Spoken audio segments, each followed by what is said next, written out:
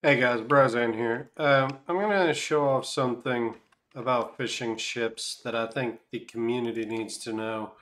I've been seeing too goddamn many fishing ships on track lately. I know it's because you guys are skipping them because they grenade you and do a shitload of damage. Been kind of sitting on this one because it does impact PvP. It's nice finding people with low hull. But I call this the T formation. We're going to approach a fishing ship. We basically want to make it look like a T. The way this works is because the center of their mass is further than 12 tiles from the center of our mass, they can't use their grenade ability. So watch. We're going to do this fishing ship, and you can watch my hull. They will still light their lanterns and burn my ship, but the hull burn isn't nearly as bad as the grenade's ability from these things.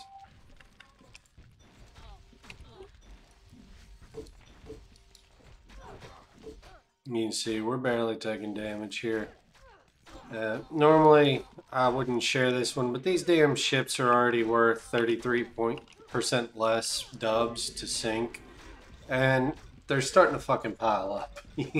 I see you guys skipping them.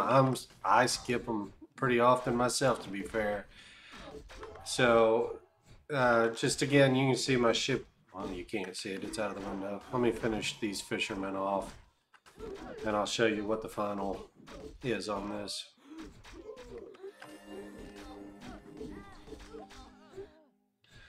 Obviously, you gotta avoid the damn nets too. If you get stuck in nets, it'll take half a year to clear one of these boats.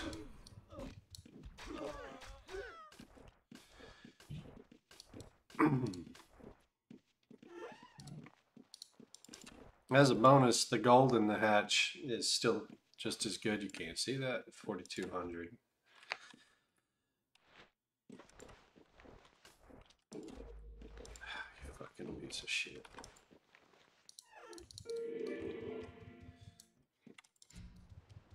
So anyway, you can see I ended with needing one repair on hull.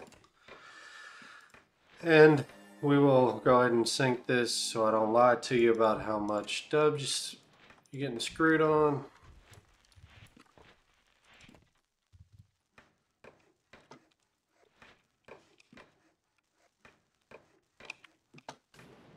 $10,400 dubs, which this would have been 15,000.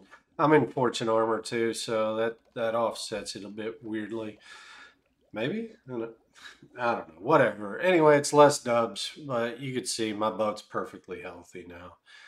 Do the T formation. Sink your damn fishing ships so that the spawners aren't full of fishing ships.